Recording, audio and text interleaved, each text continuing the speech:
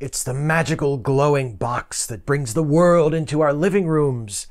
Of course, it's not really a box anymore. It's flat, so it's more of like a haunted picture frame. And they're everywhere now, not just in our living rooms, so that's anachronistic as well. You know what? Whatever. Doesn't matter. Here are 5 entrancing things about the invention of television. Number 1, its roots reach back to the 19th century. When we speak casually about television, we're usually referring to electronic television, which was mostly developed in the 1920s and 30s. I'll get to that in a minute. But before electronic television came along, there was mechanical television. The essential concepts of mechanical television were introduced in the 1850s, when the process of image scanning was invented for the first printing telegraphs, the forerunners of fax machines. In 1884, Paul Nipkow, then a student at the University of Berlin, invented the Nipkow disc, which became the basis for the line-by-line scanning mechanisms used in mechanical television transmitters and receivers. Mechanical television was refined through the first few decades of the 20th century, but the first public demonstration of moving images on a mechanical television didn't occur until the mid-1920s.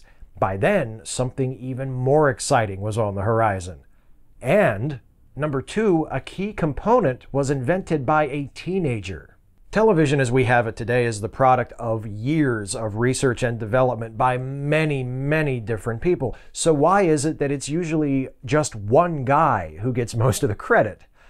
Well, that one guy who gets most of the credit is Philo Farnsworth, and while I think it's reductive to say he and he alone invented television, he did invent an essential component of early electronic television, and he came up with the idea when he was just 14. Farnsworth was born in Utah in 1906, where his family lived in a log cabin built by his grandfather. When Farnsworth was 12, they moved to an Idaho ranch. Their new house was wired for electricity, which inspired young Farnsworth's lifelong fascination with electronics. In 1921, at age 14, Farnsworth conceived of a device which would eventually be called the image dissector. He built and demonstrated a functioning image dissector in 1927. The first video camera tube. Farnsworth's image dissector was crude by today's standards, and it was superseded just a few years later by a similar but superior device invented by Vladimir Zworykin called the iconoscope. But it was arguably the most important breakthrough in the early development of electronic television. Farnsworth eventually manufactured and sold one of the first commercially available television transmitter and receiver systems. He continued working on television for the rest of his life, though he also dabbled in nuclear fusion in the 1960s, just a fun side project, and held perhaps as many as 300 patents by the time he died in 1971.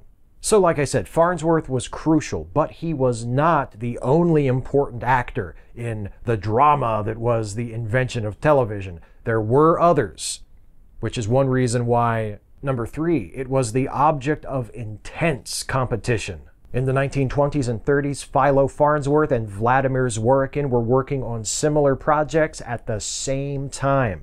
And on top of that, there were major corporations who were becoming extremely invested in the results. While Farnsworth carried out his research independently, Zworykin went to work for RCA, the leading manufacturer of radios in the US at the time. In 1931, frustrated by Zworykin's slower-than-expected progress, RCA offered to buy Farnsworth's patents. Farnsworth declined and went to work for RCA's rival company, Philco. RCA sued Farnsworth for patent interference, arguing that Zworykin's television system, first submitted for a patent in 1923, had come first. The legal battles between RCA and Farnsworth were finally settled in 1939 after Farnsworth, with the help of his high school science teacher, was able to prove that his concept of the image dissector tube predated the inventions of Zworykin.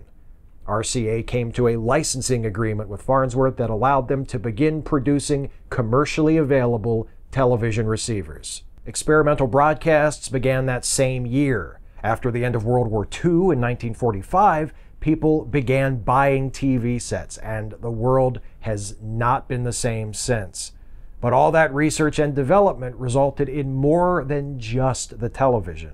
Number 4, it yielded a wide variety of applications. As with other revolutionary technologies throughout history, the invention of television led to the invention of lots of other cool stuff. For instance, video camera tubes like Farnsworth's image dissector and Zworykin's iconoscope led to the development of the first electron microscopes.